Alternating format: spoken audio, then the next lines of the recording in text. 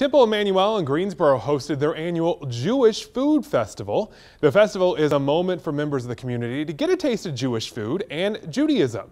The festival has been around for the last 15 years since the temple turned 100 years old.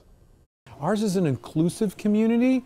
You don't have to be Jewish, but as we say, for a day each year, it's like you get a chance to kind of, I guess if you get to be Greek for a day or a weekend at the Greek festival, at the Jewish festival, it's like you get to feel Jewish for the day, irrespective of what one's background is.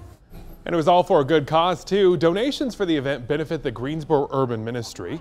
Temple Emanuel has also been collecting food donations for the food pantry at Jewish Family Services.